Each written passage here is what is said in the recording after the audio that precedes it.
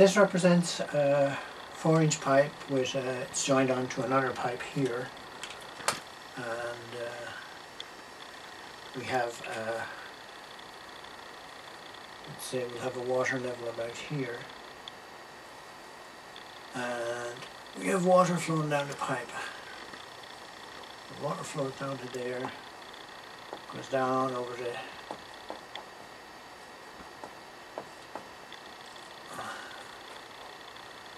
and this is open. This is a T-joint, so this is open to the air. And the water goes down here, down into the pipe and out the bottom. When it comes down here, it brings air bubbles with it.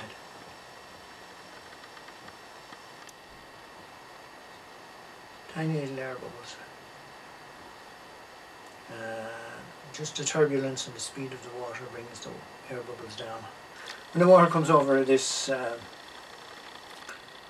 it falls down here, and whatever the speed is here, it accelerates. Water when it's falling, anything when it's falling accelerates due to gravity. So something has to take up the extra space,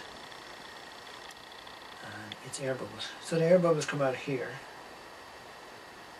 and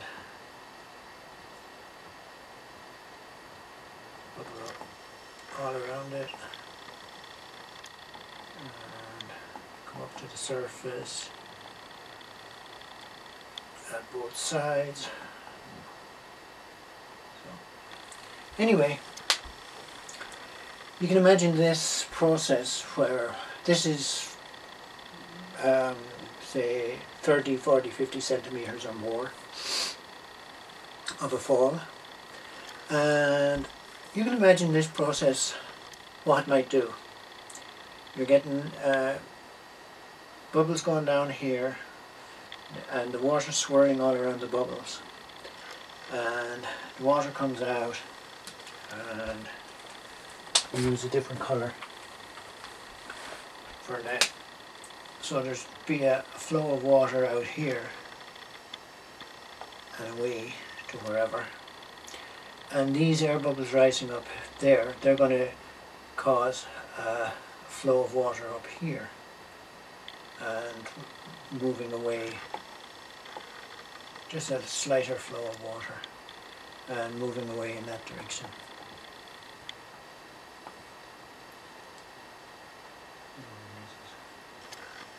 So we've got the water, a stronger flow down here, and water coming up this way too.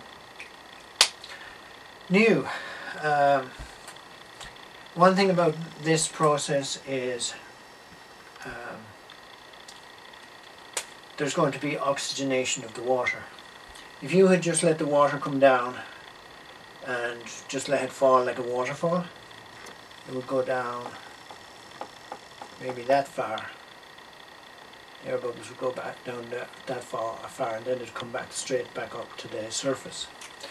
So we've gained whatever distance it is here. So it's double, triple, or whatever. You can go down quite a long way with the pipe. So you're getting oxygenation because the air bubbles are trying to go up, the water is trying to go down, and you're getting oxygenation all the way down this pipe. And this water that comes out here is going to be oxygenated.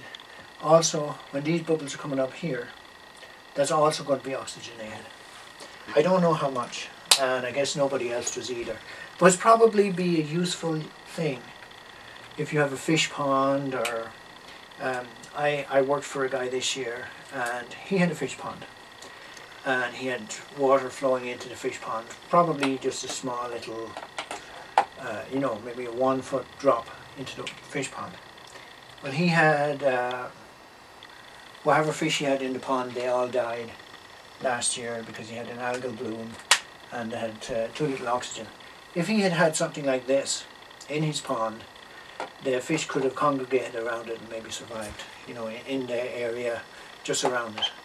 His pond was shallow, but you could have had one deep area with this thing in it. Anyway, if you collected this air down here, you could, oh sorry, you could have, you can have a chamber down here and collect the air. And they used to use that process, and then you could have another pipe going up like this. They used to use that process in the 1800s to make compressed air. So you would get an air pocket here and the compressed air would be taken away.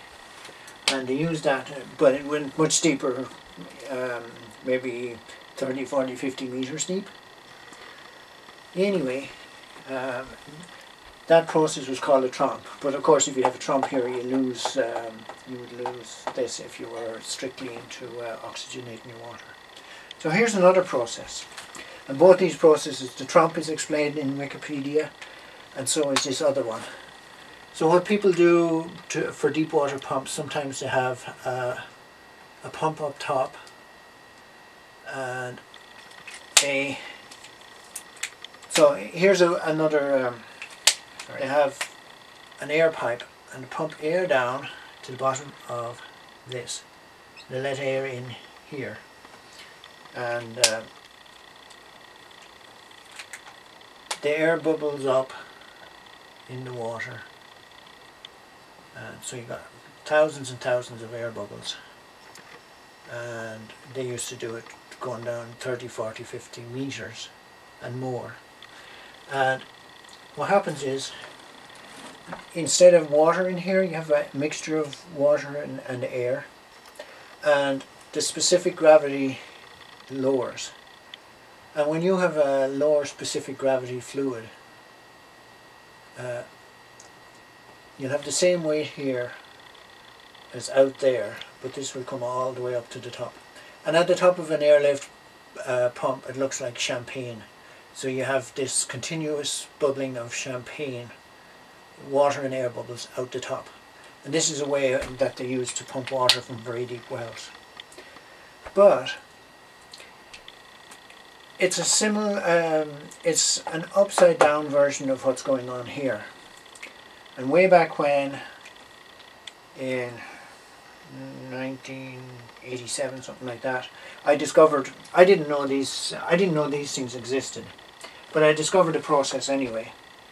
And I had I did this exact same thing, but not deep. It was only going down a couple of feet down, and I had connected a garden hose pipe, a 3/4 inch, which is about internal diameter is about 1.2 centimeters. So a small little pipe, a 1/2 inch pipe, so 1.2 centimeter internal diameter pipe. And I didn't get the champagne effect. I got pulses of water coming up. So, so I got pulses of water like this. And they came up and out. And that suited me at the time. And anyway, I made it public because I thought it might be useful to people. And up until this year, so I made it public in 88 or 89. Up until this year, nobody has ever said that it works. You know, nobody has, you know, basically people have told me that you're telling lies, etc., etc. Anyway, this is basically you could call it a modified. This is called airlift pump. This is modified because it's not working under quite the same circumstances. And I called the collective thing a pulsar pump because the air came up in pulses.